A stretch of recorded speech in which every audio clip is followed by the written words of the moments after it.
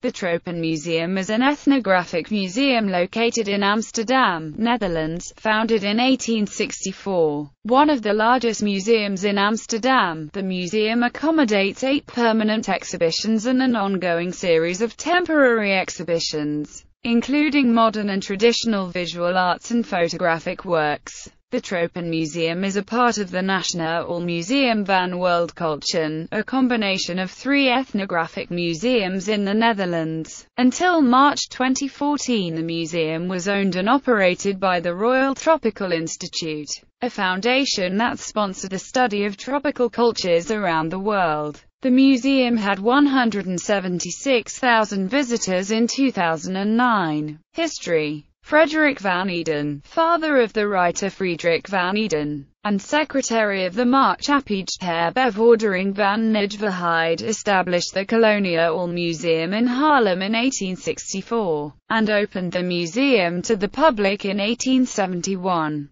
The museum was founded in order to show Dutch overseas possessions, and the inhabitants of these foreign countries, such as Indonesia. In 1871 the institute began research to increase profits made off the colonies. This included attempting to develop improved means of producing coffee beans, rattan and paraffin. The museum came under the influence of ethnologists, who added information on the economy, manners, and customs of the inhabitants. In 1926, they inaugurated the current building in East Amsterdam. At the time, they had 30,000 objects, and a sizable collection of photographs. Following the independence of Indonesia in 1945, the scope of the museum changed from just the colonial possessions of the Netherlands to that of many undeveloped colonial states in South America, Africa, and Asia. In the 1960s and 1970s, the Dutch Ministry of Foreign Affairs encouraged the museum to expand its scope to more social issues such as poverty and hunger. In the early 1970s, a new wing for children was added.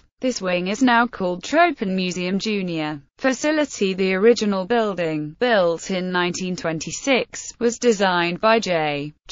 van Nieuwkerken and M. A. van Nieuwkerken. It was richly decorated for the time, and took 11 years to build due to World War I and various labor strikes. All of the artwork in the building was created in the first half of the 20th century. In 2003, the museum was listed as a historical building in Amsterdam. Collections: the museum houses 175,000 objects, 155,000 photographs and 10,000 miscellaneous drawings, paintings, and documents. It inherited 15,000 of these from the ethnographisch museum artists. These objects are split up into many collections. The museum houses collections for many geographical areas such as Southeast Asia, South Asia, West Asia and North Africa, Sub-Saharan Africa, Latin America and the Caribbean. They also have several collections in storage that fall outside of their scope.